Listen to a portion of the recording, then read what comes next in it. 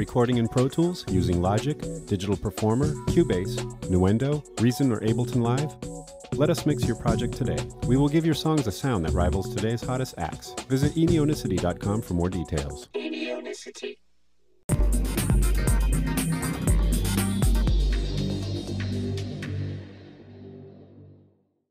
Welcome to Lesson 7. In this lesson, we will discuss Bounce to Disk.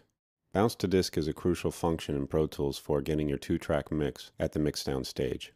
It is also a useful tool when comping tracks.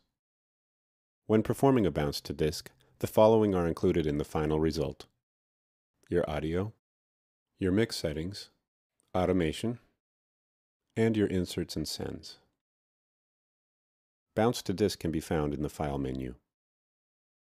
You can also hit Apple Option B. In the Bounce menu, you have your bounce options. The first one is the bounce source. By default, with your MBox 1 or 2, it'll be Analog 1 and 2.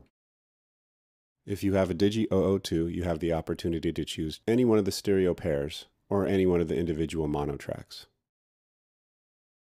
As you can see here, you can also bounce down from your mono sources or one of the bus channels. Next is your file type. SD2 stands for Sound Designer 2, which is a proprietary DigiDesign file type. It is what's most commonly used for Pro Tools files.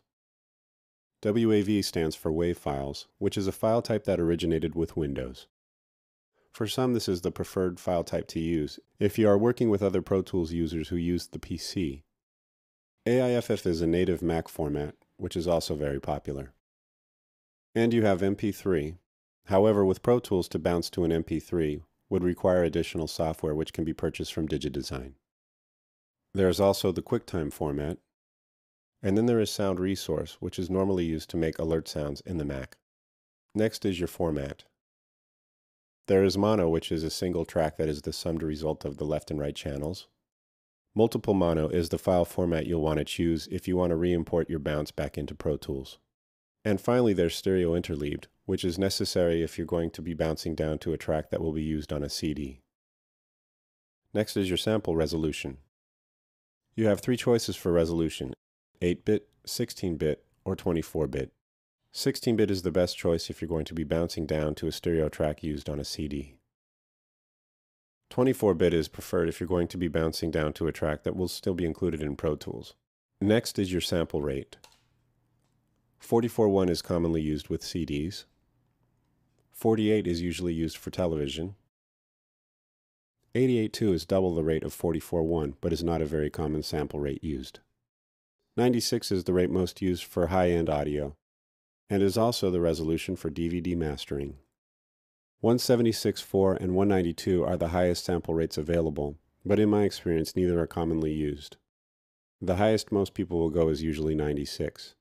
For most musical applications, I have found most useful a 24-bit resolution with a sample rate of 44.1. However, if you have a lot of processor work going on, you might want to use Convert After Bounce. In this situation, if your file type is WAV, your format is multiple mono, your resolution and sample rate are the same as the session, you have an option to import after bounce. If this option is checked, a new file will be created in your Pro Tools session that will include your new bounced track. So what we're going to do is perform a bounce with the source of Analog 1 and 2. The file type will be WAV, and we're going to do a multiple mono so you can see the result in the sequence. Our resolution will be 24, and our sample rate is 44.1. Pressing Enter or enabling the bounce button, Pro Tools will ask you where you want to save the bounce. In this case, we're going to include it in the audio files. Since we're going to use this file in our session, it's best to put it in the audio files of this particular session. Give it a name and press Save. And in real time, Pro Tools does the bounce.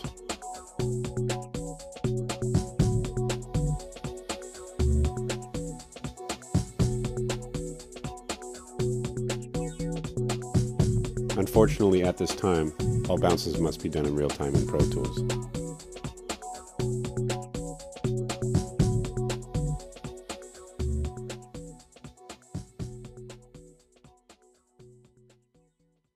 Look in the audio region section, you'll see our bounced track.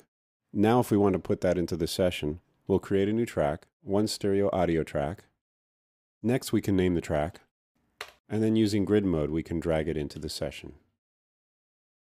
And this concludes Lesson 7.